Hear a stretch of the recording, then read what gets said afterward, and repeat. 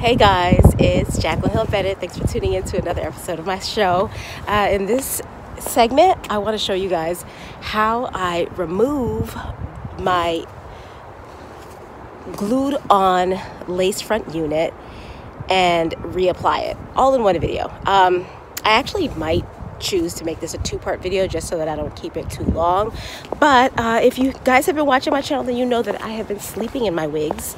The reason why I have been sleeping in my wigs is because for two reasons. One, I noticed that by constantly removing my glued on lace front, I was degrading my unit, and also it is very difficult to achieve this amazing hairline that you're seeing on a daily basis. So it's much actually easier to just sleep in the, once you have it glued down, to sleep in it. Thanks for joining me today in my lab. I'm back in the lab. It's been a minute. The reason I'm here today is because I'm going to show you guys how I should have at least taken off my jacket, right? Like, oh my God. If you've been watching my channel, then you know that I've been wearing my wigs glued on with Ultra Hold Walker tape, right?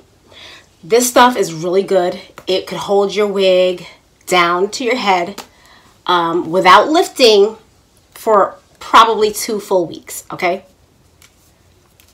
I don't keep my wigs on for 2 weeks long because I'm very particular about the edges of my wig, this area right here.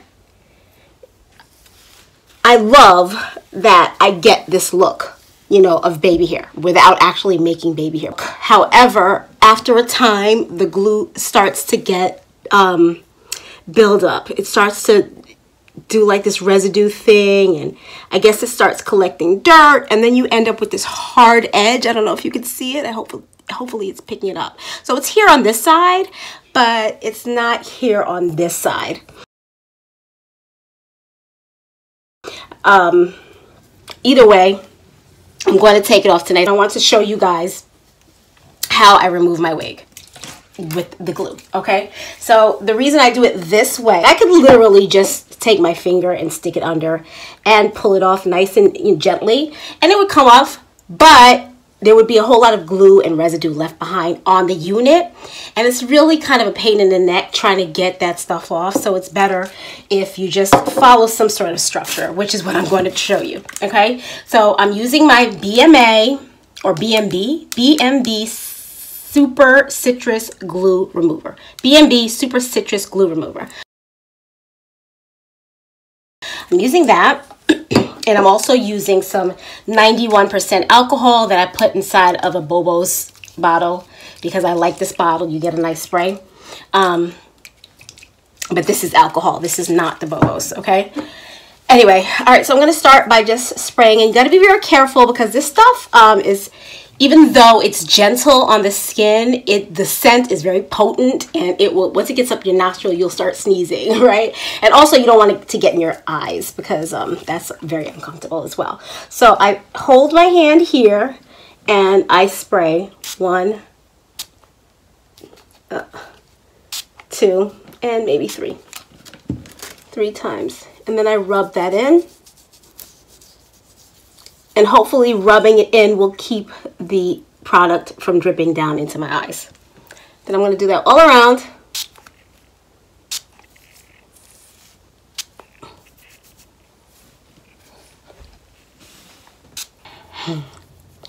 All right, so I'm waiting a couple minutes for that to start working.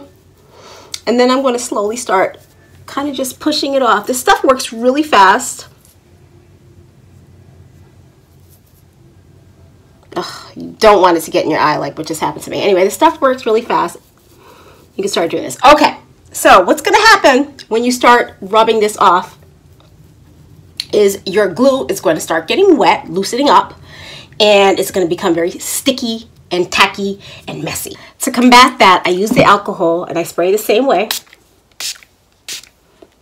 Hopefully I don't get that in my eye. You gotta really be quick about this too, because you just don't want this in your face too long. Anyway, so okay, so we've got that all sprayed up, and look, it's beginning to lift. All right, Now I have also, I should have told you to have some really good paper towels. I like to use Bounty because it's very strong and absorbent. And this is the stuff that gets really messy. You see that? That stuff is messy.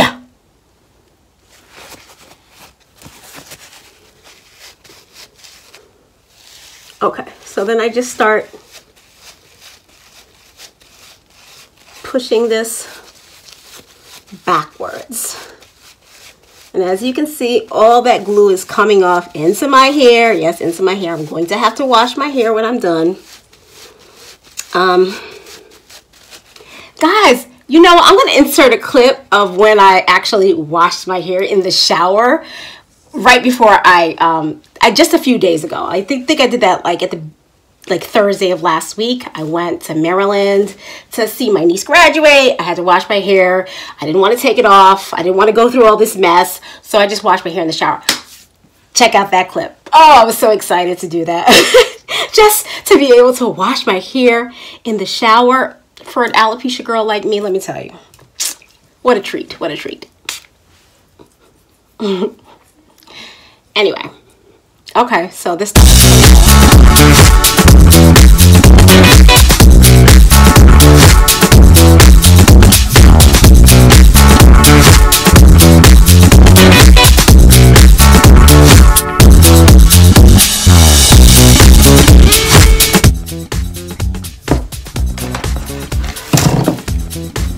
Trying to keep my eyes closed. This is why it's so hard to make these videos, because it's a messy job. It gets in your eyes, but you know, for you guys, why not? Why don't I do it just for you guys? All right, and it is off. Oof.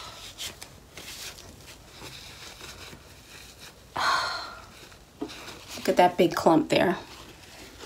So unattractive, so unattractive. That's okay. That's okay. Okay, so it is off. All right. Okay, so now I've taken off the unit, and as you can see, there's a bunch of residue still left behind, but I want you to understand, I would definitely have left back a bunch more glue if I did not follow the method that I just showed you with the alcohol and the citrus glue remover directly on my scalp, okay? So I'm doing it some more. Obviously, going in with the citrus, and now this time I'm spraying a whole lot of the alcohol.